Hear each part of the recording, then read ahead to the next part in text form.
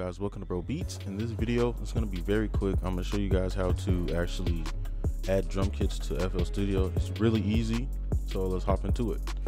So first thing you want to do is open FL Studio, and wherever you downloaded your kit, or I don't know if you download your kits in one file or just in the download section, but make sure you remember where you downloaded it.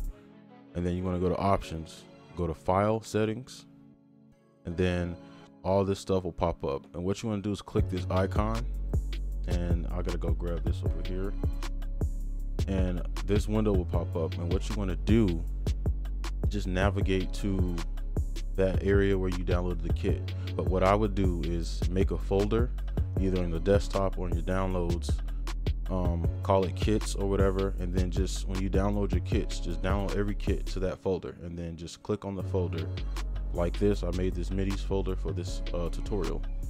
Just click on it and press OK, and then it'll have that folder right there. You can just click on it just like I have this, and that's how you do that.